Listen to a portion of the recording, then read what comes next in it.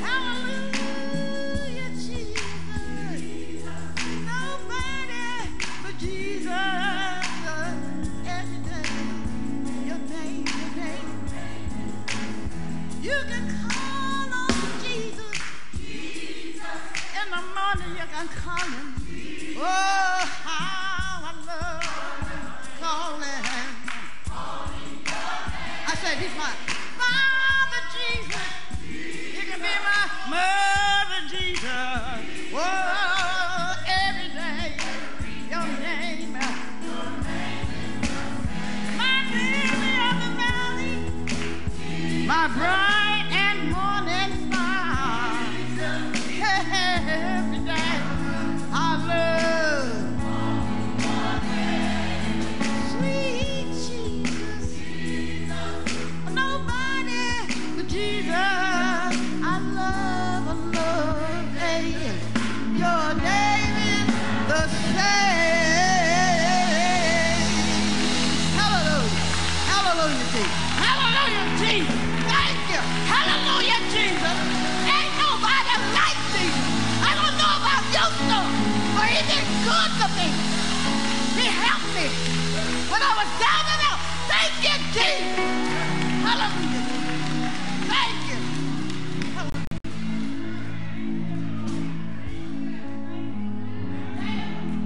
Hallelujah. Jesus, the same today, yesterday, and forevermore. Aren't you glad that he doesn't change like we change? Aren't you glad that he doesn't change like you change, like we change? Okay, I know some of you think you don't change. Okay. All right, it is what it is. But Jesus the same yesterday, today, and forevermore.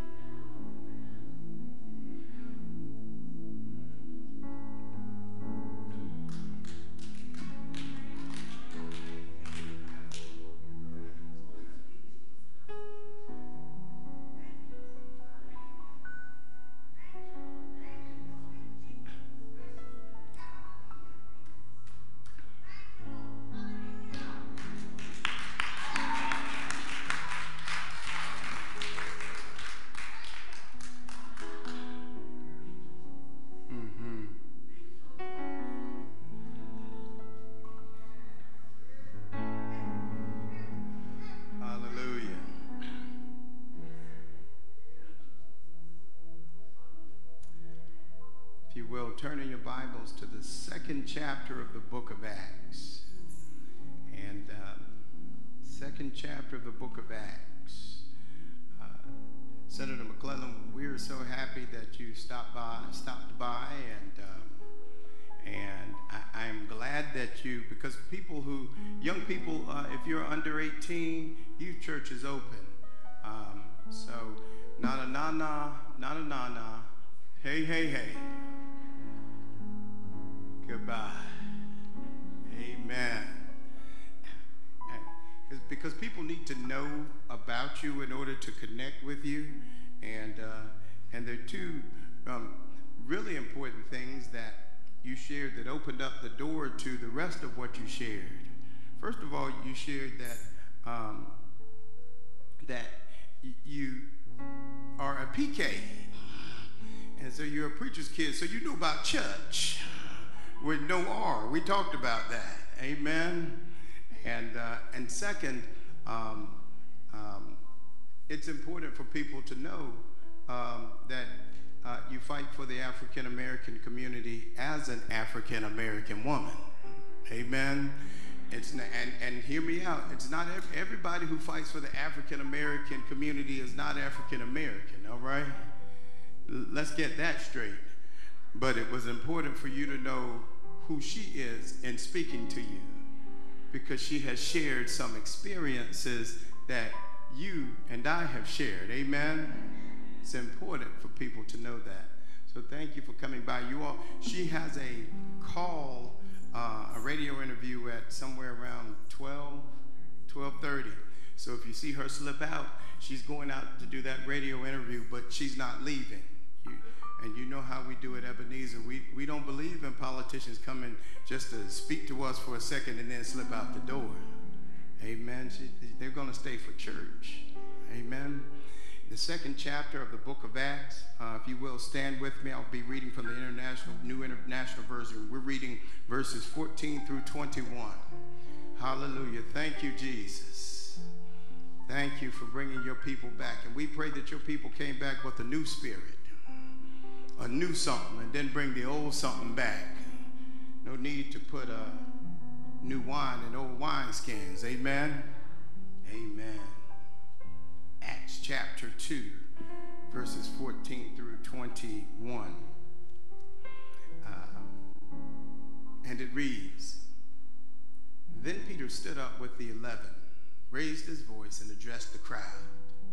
Fellow Jews, and all you who live in Jerusalem, let me explain this to you. Now, here's what he's explaining. He's explaining what happened on the day of Pentecost. The 120 disciples are in the house, and the Holy Spirit fills them, and they speak in speak in other languages. My fault. They speak in other languages, and we talked about it in talking about Pentecost last week. The amazing thing was that there was one language spoken inside the room. That was Galilean Aramaic. But there were people outside the house who were from different countries, and they heard their own languages spoken from these people who spoke Galilean Aramaic within this room. And they said, it's amazing. We hear our own languages coming out of this room. And of course, there's always one wise guy in the crowd. One wise guy. And he said, they must be drunk. And so Peter stands up to explain what they have just witnessed. Amen? All right, so let's go. Peter stood up with the 11, raised his voice, and addressed the crowd. Fellow Jews, and all you who live in Jerusalem, let me explain this to you. Listen carefully to what I say. These people are not drunk as you suppose. It's only 9 in the morning. No, this that you've just witnessed is what was spoken by the prophet Joel. Then Peter is going to go into the prophecy. In the last days, God says, I will pour out my spirit on all people. Your sons and daughters will do what, church? They will prophesy. Your young men will see what, church? Your old men will do what, church? Dream dreams, even on my servants, both men and who? Both men and women. And I said it at 8, and I'll say it again. So if somebody tells you that women cannot be prophets, they didn't read the word, did they? Even on my servants, both men and women, I will pour out my spirit in those days, and they will do what?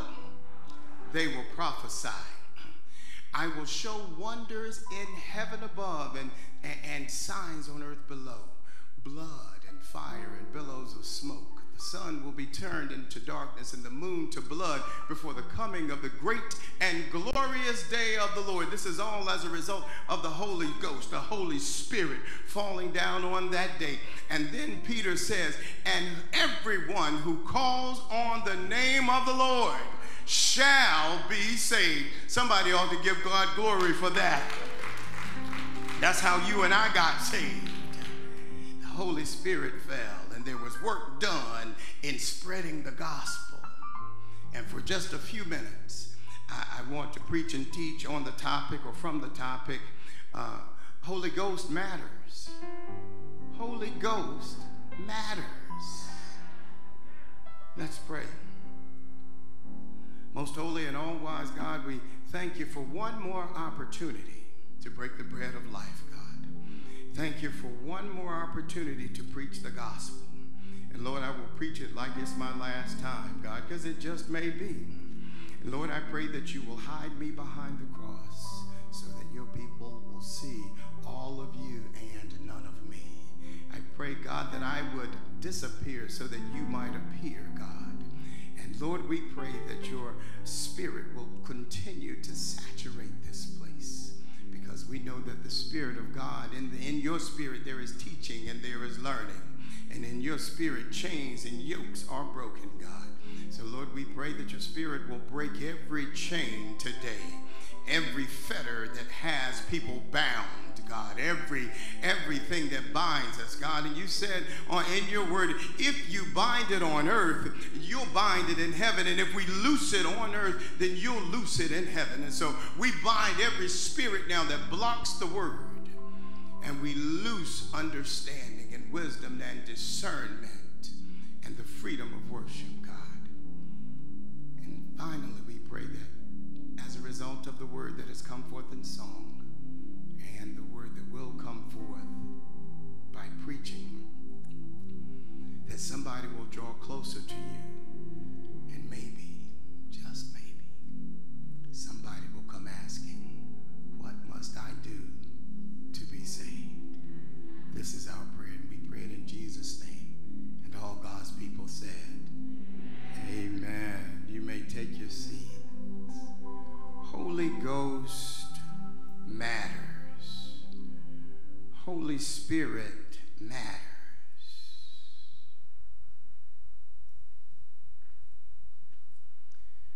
For many years in church, we've been taught what matters in Christendom and what matters in the church. Some of the information about what matters was good information, and some of the information was more ritual than relationship. Can I get an amen? Of course, we were taught that God matters, weren't we? That's good information. We were taught that Jesus matters. That's good information, isn't it? We were also taught that the communion table matters. I'm getting ready to turn your apple cart upside down.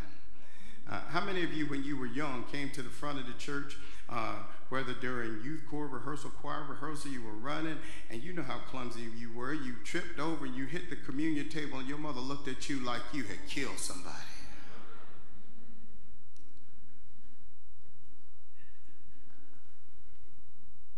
And y'all see my mother. My mama's light-skinned, and so her nose was shining, and I don't know how she created that fast. One time I was running in church, and it wasn't my fault. Cornell was chasing me. What am I supposed to do? And I bumped into the communion table, and I bounced off the communion table and bumped into my mother. I think in church her head turned all the way around, and she looked at me, and she said, and I caught a beat down when I got home for bumping into the communion table. We're taught what matters in church. Let me tell you this table, let me tell you as Christians, this table is a piece of furniture. I want to let you know that. We respect the house of God, but don't tell anybody that this table is holy. We respect the pulpit and the area. Don't tell anybody it's holy. It's not. It's a platform, and it's a dais from which we speak. It's the word that is holy. It is the Spirit of God which is in us that is holy. And here's the thing. If I ain't preaching the gospel, we're 2%. And if I ain't preaching the word, it doesn't make any difference whether I'm up here or down here. It's still a horrible word. But if it's a word from the Lord, if it is what thus says the Lord, then this becomes the pulpit. So we were taught what mattered when we were in church. Again, we respect the furniture in the house of God, and we respect the house of God, but don't tell anybody it's holy. This furniture is holy. It's not. Check behind me and check your Bible. That wasn't good information. We were taught what matters and what didn't matter. Somebody's going to check their Bible after this and go, what? Go ahead and check it, okay? You got to know the truth so the truth can make you free. Because when you start idolizing things and assigning holiness to things, then that's where the problem comes in. Am I right about it? We were taught what matters and what didn't matter. Salvation matters, doesn't it? Repentance matters, doesn't it? Prayer matters. Holiness matters. Relationship matters. The blood of Jesus matters. But how many of you who were not raised in a Pentecostal church were taught that the Holy Ghost matters?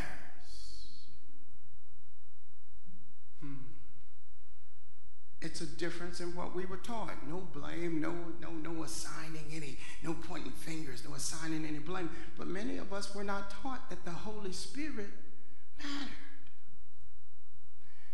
Well, Pastor, how do you know? Well, watch this. If you were asked to introduce God to somebody, you could introduce God to somebody, couldn't you?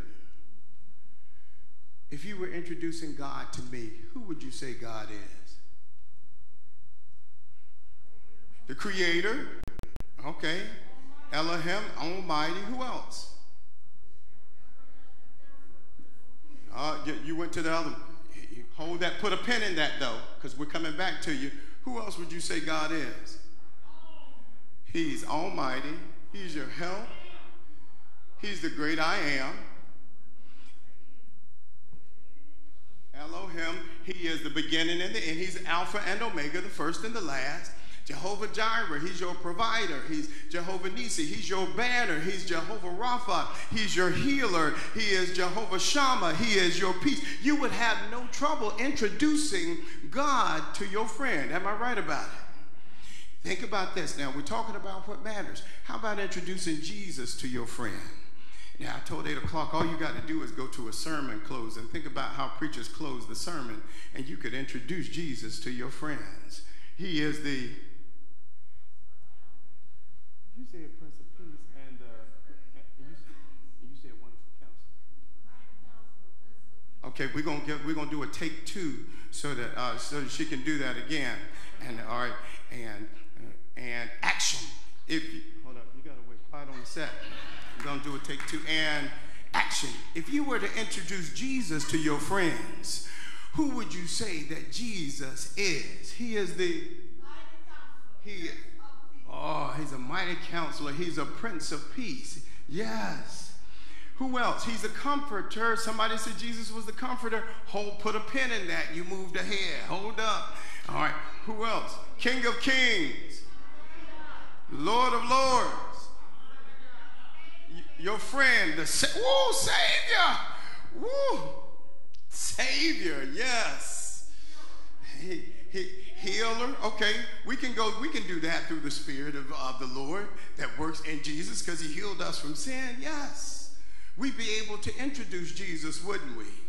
And if you think about the sermon closes that you've heard, when you think about Jesus, when the pastor starts hooping, he starts going, Jesus, Mary's, Jesus, the man from Jesus, he's the lily in the, won't Jesus, he's the bright and, he is the King of, he is the Lord of, and he came down 42 generations, and they whipped him all, and they hung him on an old rugged, they hung him and they stretched him. He hung his, for me but that's not how the story, because 3 days later he rose again, and he rose with all power in his hand. You'd be able to introduce Jesus to your friends, wouldn't you?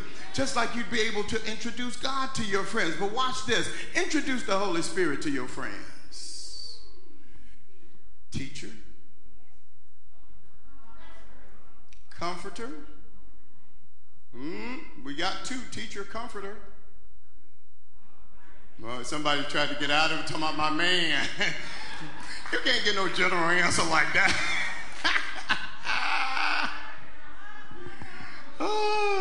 You're one of the smart aleck kids. What's 1 plus 1? Something greater than 1. And you, that should be right. other things that you'd be able to say about Holy Spirit? He has power. Third person of the Trinity. Your guide. Yes. We got 5 things so far.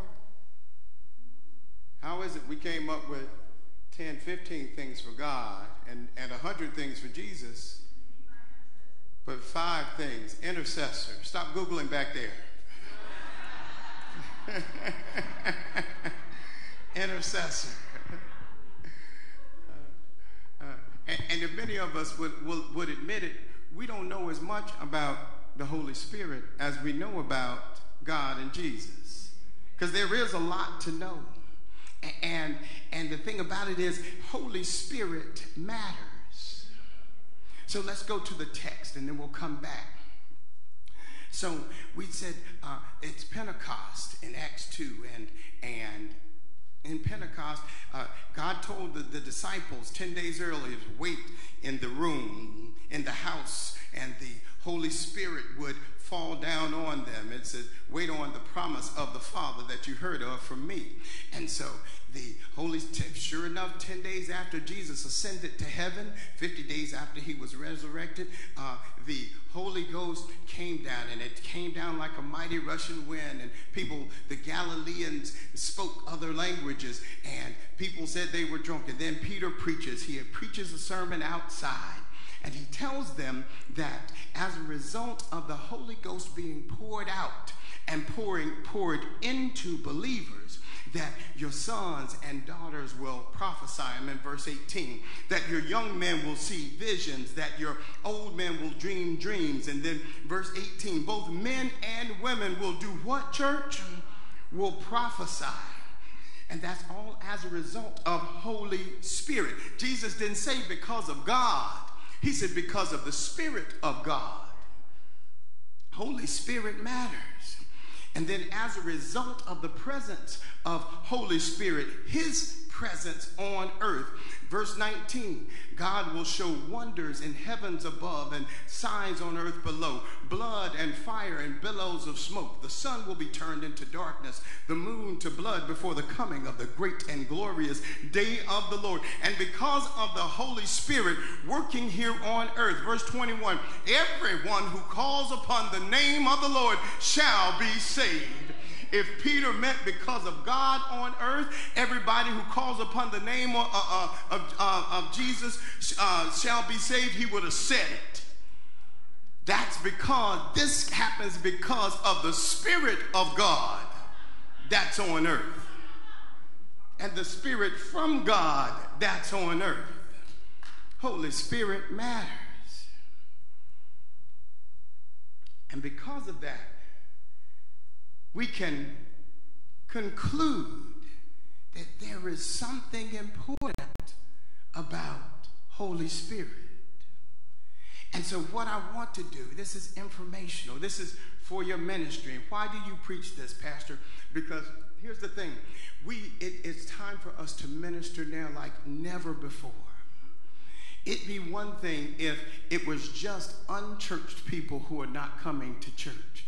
But you have churched people who have now become complacent. Am I right about it? You got some pastors who have become complacent with church being closed. And if you have more faith in man's bacterial spray than you have in the power of the Holy Spirit to cleanse the air that you breathe, then something is going on. Something is wrong. It's time for us to be able to minister to them. And the Holy Spirit power works best and it is strongest when we are ministering. It does not work in its strongest form and in its best form when we just ask for miracles and we only concerned about our own problem. Because we keep going around in those same problems, don't we? You know who you are. Dear Lord, I ain't gonna do this no more. Oops, I did it again. I ain't gonna do it no more. Send your power to save me. It works best when we are ministering, when we are about our Father's business. And so we have to teach that Holy Spirit matters as we minister. Are you with me? So let's look at three aspects of Holy Spirit. Number one, let's look at the names of Holy Spirit, or the names of Holy Ghost.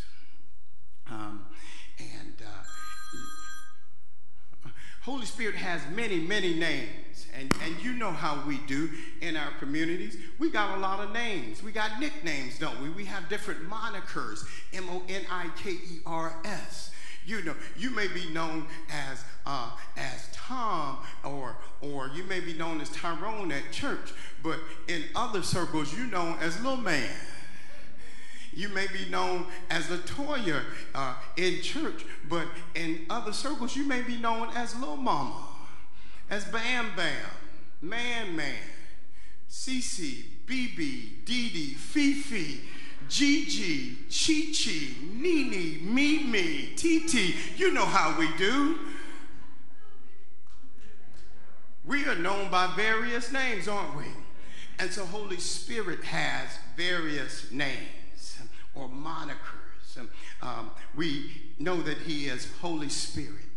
He's also Holy Ghost. He's also called the Spirit of God. The Greek word translated as helper in reference to the Spirit is parakletos. So we know he's a parakletos. And somebody said an advocate. And here's where we come into the Holy Spirit being an advocate. The formal or technical form of parakletos is a legal concept. The Spirit is one of our advocates, or parakleton. An advocate is someone who pleads a case before a righteous judge. Are you with me? So when you talk about introducing the Holy Spirit, he is your advocate. And how many of you are like me? You have trouble pleading your own case adequately.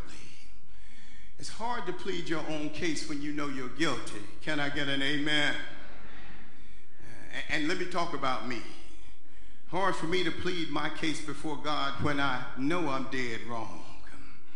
When I know I promised God that I wouldn't do it again, and then I did it again. Hard for me to plead my case before God when I know I've lied to myself.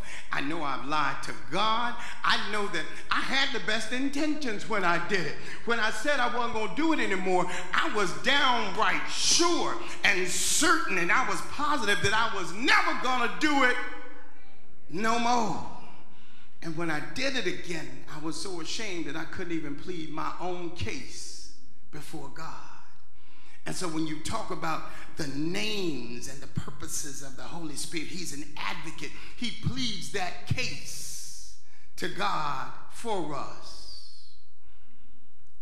Here are some other names or monikers of the Holy Ghost so that you know. 2 Corinthians 3:3, he is called the Spirit of the living God. Isaiah 6:1, he's called the Spirit of the sovereign Lord. Romans 8:2, he's called the Spirit of life. Matthew 10:20, he's called the Spirit of your Father. Ain't that is good, the Spirit of your Father. Hebrews 10:29, he's called the Spirit of grace. John 14:17, he's called the Spirit of truth. In Romans 1:4, he's called the Spirit of holiness. In Ephesians 1:4, he is called the Spirit. John 14:17, the Spirit of truth. Romans 1:4, the Spirit of holiness. Ephesians 1:17, the Spirit of revelation. And in those times, guess what? When I can't remember all that, even though the Holy Ghost brings the word of God to my remembrance, sometimes I can't remember all that, and sometimes I can't get fancy with my theology. And in those days and times, he answers when I go, help, I need you now. He still answers and responds. The names of the Holy Ghost. He goes by different names and different monikers. And I'm telling you this because you are called to ministry. You are called to minister to people. And in your ministry and in your ministering, Holy Ghost matters. Are you with me? So let's look at the person. Now that we've talked about the names of the Holy Ghost, let's look at the person of the Holy Ghost. And there's still other names of the Holy Ghost that I didn't put in here. We'll talk about them during Bible study. The person of the Holy Ghost. It's important to understand, and I think I've said this, I said this a couple of weeks ago, that Holy Spirit is not an it, but it's a person. He's a person. He's a person. Well, why would anybody ever call Holy Spirit an it? Well, the word that's translated spirit is a neuter word in Greek, meaning it is neither male nor female. And so sometimes if something is not male or female, then you don't call it a he or she, you call it an it. And so that's how sometimes the Holy Spirit is referred to as an it, because in that Greek word spirit is neither male nor female. But here's the thing. In John chapter 15, verse 26, when Jesus introduced the Holy Spirit to the disciples, he said, when the counselor comes, somebody back here said he was a counselor, the one I send to you from the Father, the Spirit of truth who proceeds from the Father. Then Jesus uses the pronoun, the third person singular pronoun, he. He will testify about me. The Holy Spirit is not an it. He is a he. Are you with me? And Dr. Jim Standridge said this. He said, the Spirit of God, or the Holy Spirit, is God himself present in the world of man, working out God's purposes. The Holy Spirit, or the Holy Ghost, is God himself present in the world of man in spirit form, working out his own purposes. Well, Pastor, how can you say that God is not here? God is in heaven. When Jesus taught us how to pray, I know I'm challenging some of your theology, to God be the glory. Because when Jesus taught us how to pray, Jesus says, you don't know how to pray as you ought. He said, so when you pray, pray after this manner. Our Father, who art in heaven. God is in heaven. His Spirit is here on earth, working things out with us as we minister. Are you with me? Or the other person of the Trinity, the person of the Holy Spirit, is the person, he's the third person of the Trinity. Now, here's the thing, and there are lots of people who say, I don't understand how one God can be three people. But think about this. If God can take the waters of the Jordan River and wall them up so that the Israelites can go through, he can be three persons, can he? Not only that, if God can send the Holy Spirit, that wind, the pneuma, through the midst of the waters that is walled up, the water that is walled up, and drive the bed, the river bed, the seabed, and the Israelites, 2.5 million people, can walk through on dry land. If he's miraculous enough to do that, I think he's miraculous enough to be one God in three persons. Are you with me?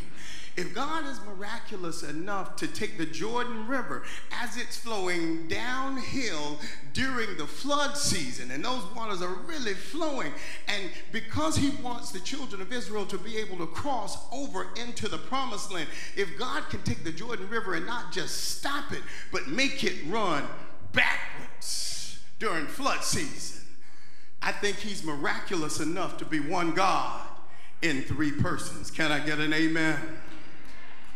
So the Holy Spirit is the third person of the Godhead, or the Trinity.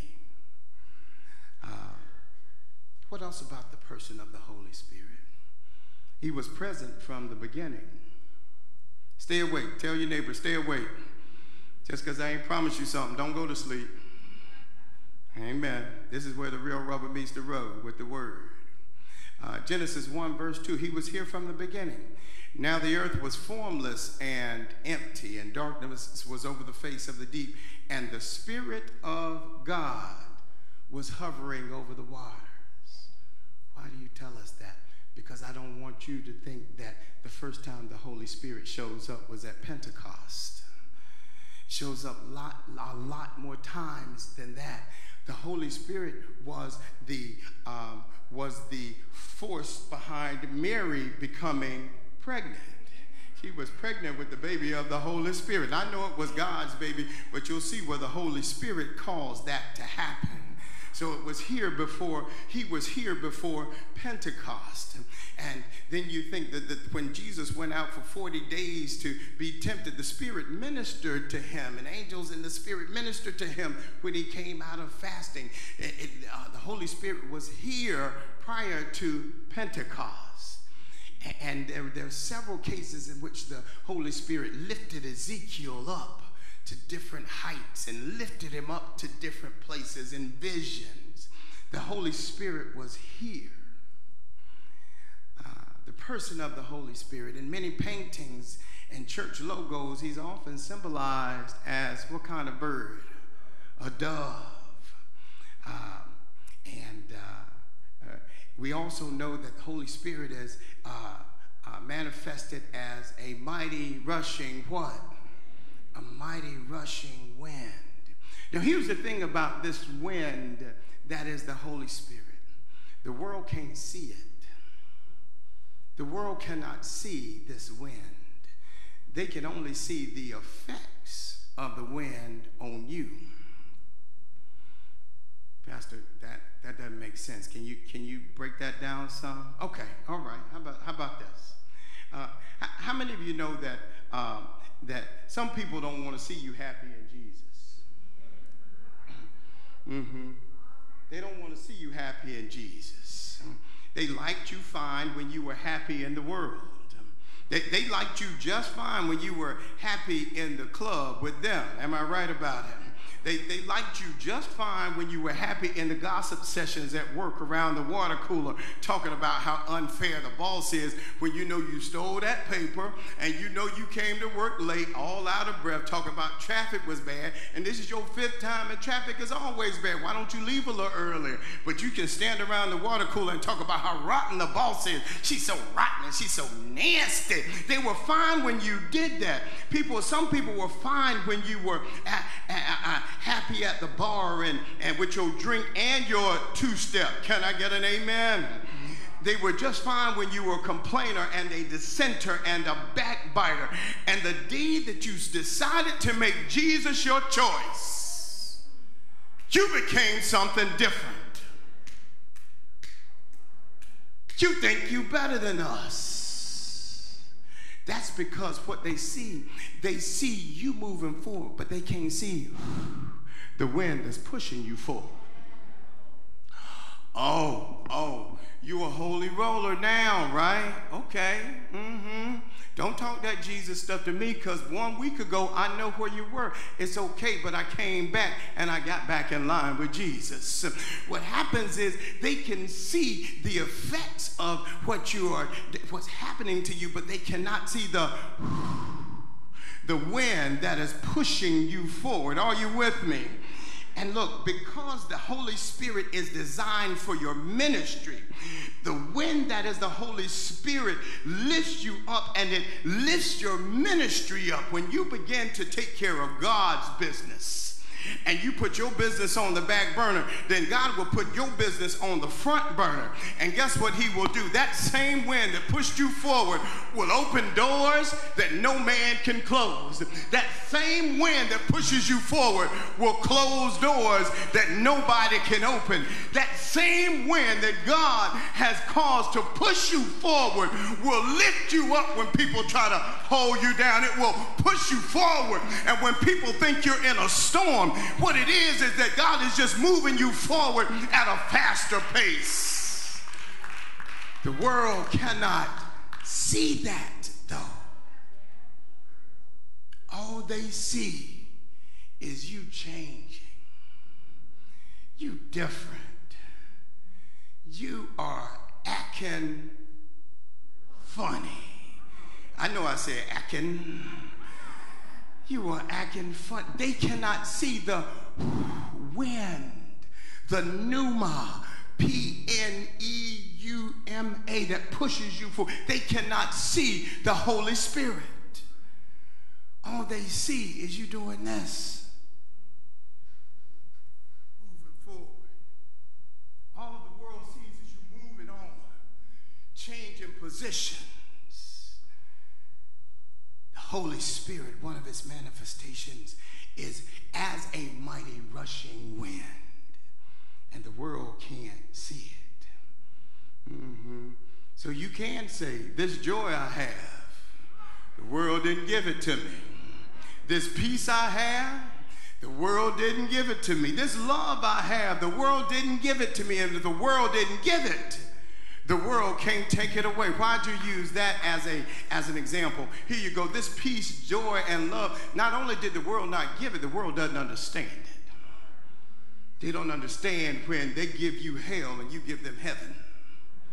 They don't understand when they give you their worst, but you still give them your best. They don't understand when they stab you in the back and you can smile in their face and be genuine with it. Because you know that wind has moved you forward and no weapon formed against you shall prosper. That wind has moved you out of the way of that weapon. The world can see the effects, but they don't understand it. Are you with me? And last, and we're going to close with this, Holy Spirit matters. We looked at the names of Holy Spirit. We looked at the person of Holy Spirit. Let's look at the power of Holy Spirit. And again, this is for your ministry. This is for what you are called to do in the vineyard.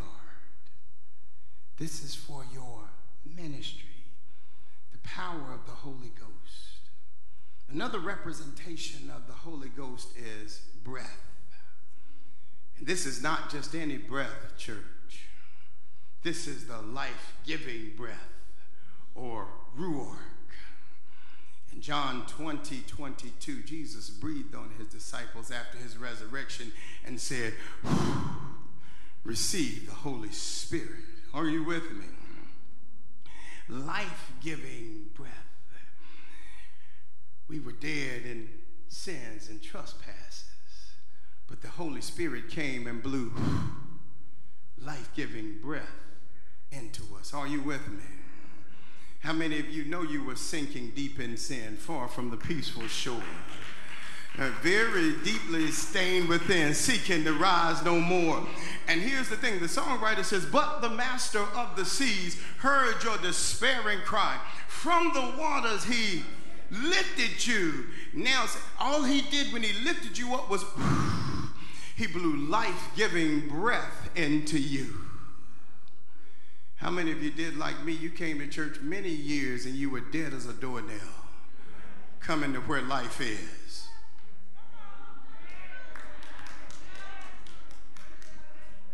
And if you weren't, and if you don't acknowledge it, cool.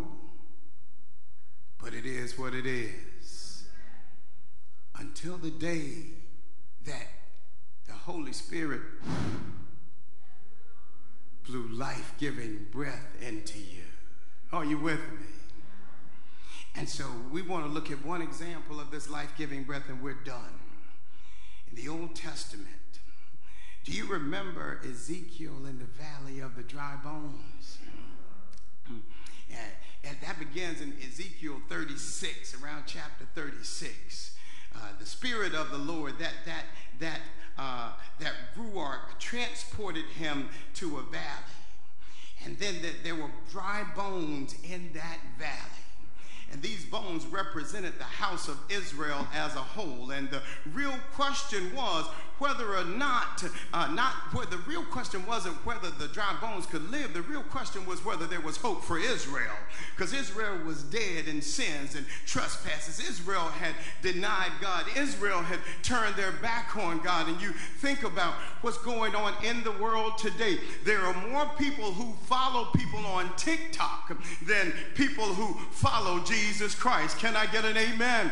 There are more people who spend more time on social media than they spend reading their Bible. The question is, can these dry bones live? In this valley of dry bones that the Spirit took Ezekiel to, he asked, can these dry bones live? And Ezekiel said, Lord, only you know. The dry bones. As the vision goes, God tells Ezekiel to prophesy and that he will make the Ruach enter these bones so that they will come to life. And the question is, can dry bones live? Can dead spirits be brought back to life by the Ruach, that is the Holy Spirit or the Holy Ghost or the Spirit of God or the Spirit of your Father or the Spirit of truth? Can they come back to life? We're here in the valley. What Ezekiel does, he begins to prophesy as he is instructed. And as he prophesies, you see a toe bone start to move. And the toe bone begins to find an ankle bone. And after the toe bone finds the toe bone finds the foot bone, and then the foot bone, you see a foot bone now begin to move, and that foot bone finds the ankle bone. Can these dry bones live? Can the Ruach of God bring life where there is no life?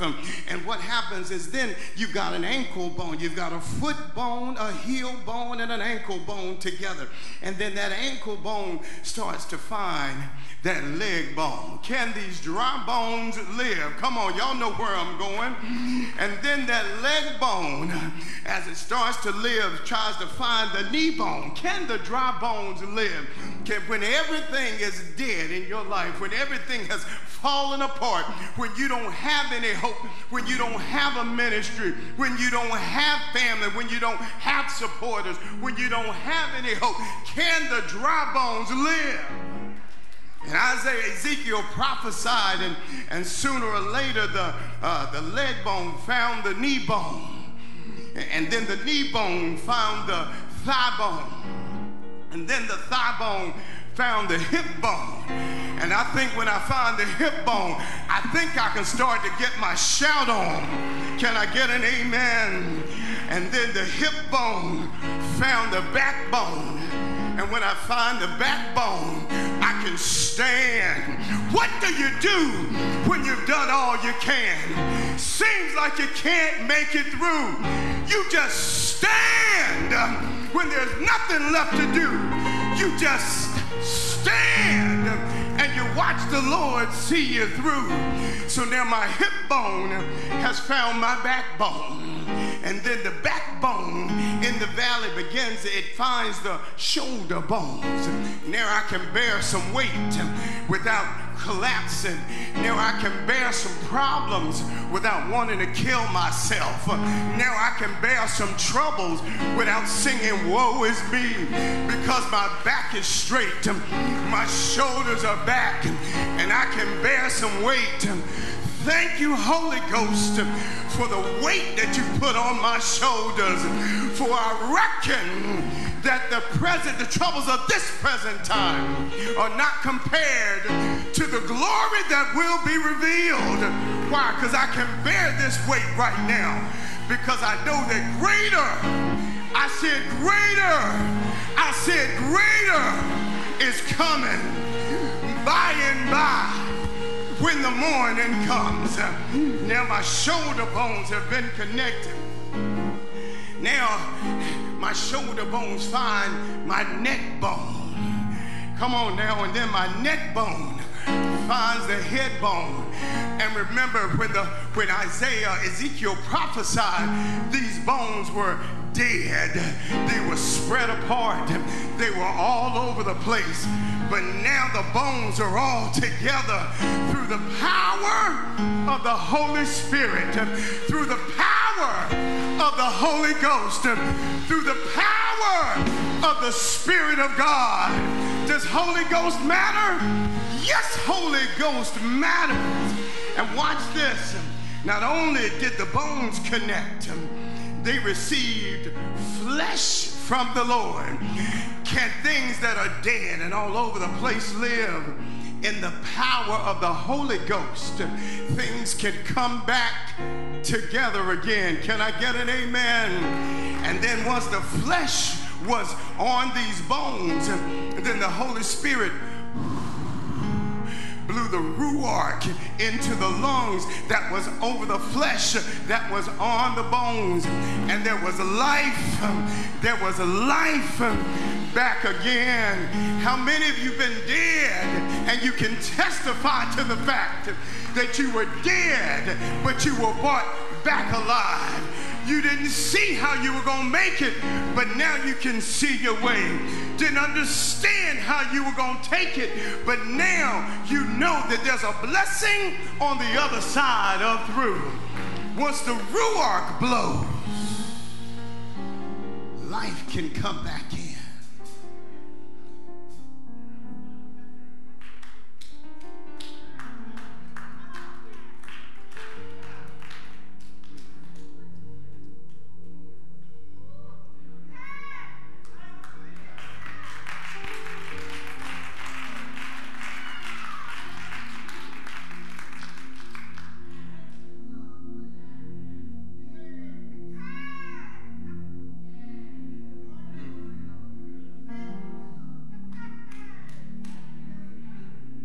Somebody understands what it's been like to be dead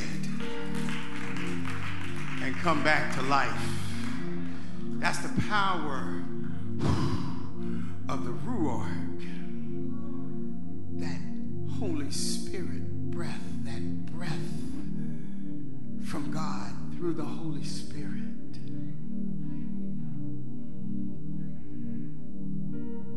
Holy Spirit matters. As a result of this sermon, I need you to be able to introduce God to the people to whom you minister. I need you to be able to introduce Jesus to the people you minister, to whom you minister. But I also need you to be able to introduce the Holy Spirit to the people to whom you minister. Holy Spirit matters. Pastor, I pray to God. Yeah, you pray to God. Cool, we all do. But God flows on earth through the power of Holy Spirit. I pray to Jesus. Cool. But Jesus even said to the disciples, he says, I'm going to send you. I'm leaving, but I'm going to send you another, a counselor. Counselor, the advocate is here with you. Holy Spirit matters. And I'm going to say this and then I'm going to hush. Holy Spirit and its power matters most in your ministry. Why is your ministry so important?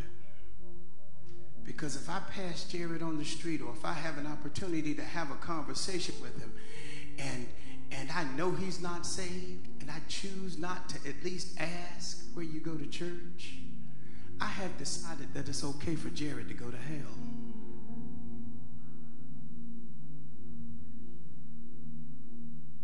I have decided he doesn't need heaven. He got it all together. Holy Spirit empowers this witness right here. He'll tell you what to say. He'll tell you what not to say. He will tell you what to do. He will tell you how hard to go in. You ever had somebody try to minister to you and they went in too hard and you were like, get up off me? That's because they weren't listening to the Holy Spirit. Holy Spirit will tell you how much pressure to put on. It's important in your ministry. And the command stands today. Go ye, therefore, and teach all nations, baptizing them in the name of the Father and the Son and of the and Holy Spirit matters. Come on, stand with us.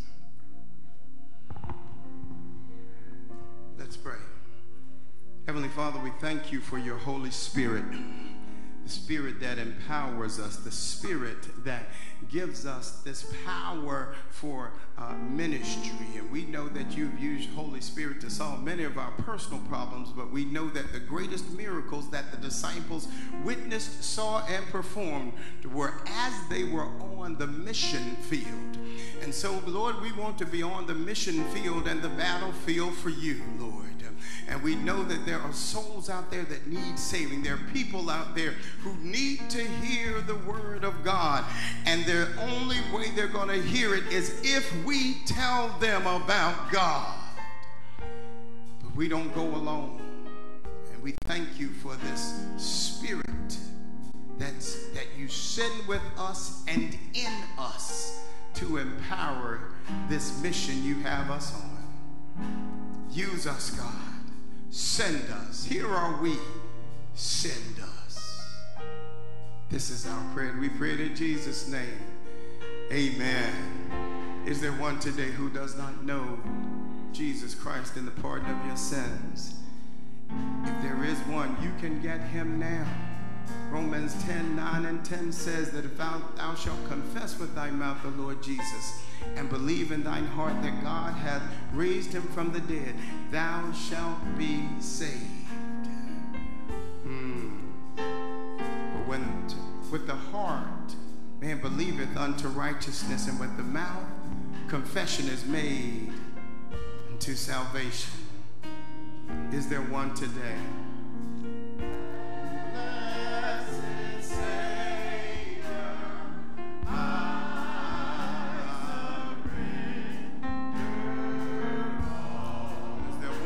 Surrender all. I surrender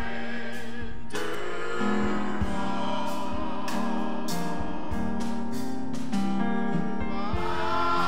I surrender all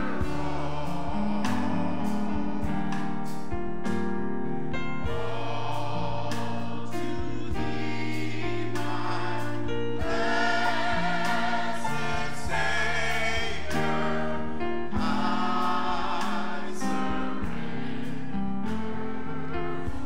If you're watching via Facebook and you want to accept the Lord Jesus Christ as your Savior, repeat this prayer after me, and we'll repeat it with you so you don't feel like you're doing it alone. And if you are here and you don't want to come up, repeat this prayer. Heavenly Father, I am a sinner. I have no good of my own. But I have heard the word about a man named Jesus. I've heard the word that Jesus saves from my sins. And I believe the word. And right now, I give you my heart. I give you my mind. I give you my life. I will never be the same. In Jesus' name. Amen.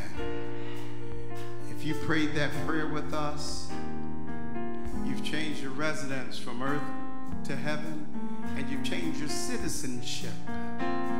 You are now no longer a citizen of earth. You are a sojourner. You are passing through on your way to heaven. Please connect with us. The information is at the bottom of the screen. The number is 757-490-9690, and the website is www.ebcvaworship.org. The second petition, is there one who does not have a church home who would like to make Ebenezer Baptist Church your church home? Will you come now? We are a loving church. We preach the word.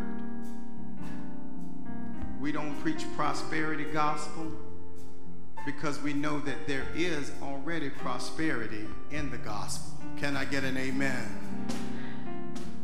We don't care as much about you getting a new car as we care about you getting new life. Don't care as much about your riches on this side as we do about the riches that you need to store up and the timber that you need to store up in heaven. Amen? Because all this stuff will go away and decay and rust, and it'll go away, and you can't take it with you behind your body, behind your hearse. And if you do, you're a fool like the rest of the people. Here's the thing: when you go, it stays. But if you have sent up your timber now, if you have stored up riches in heaven, then there is a house, there's a mansion, there's a dwelling for you up there. Is there one? One more chorus. I surrender all.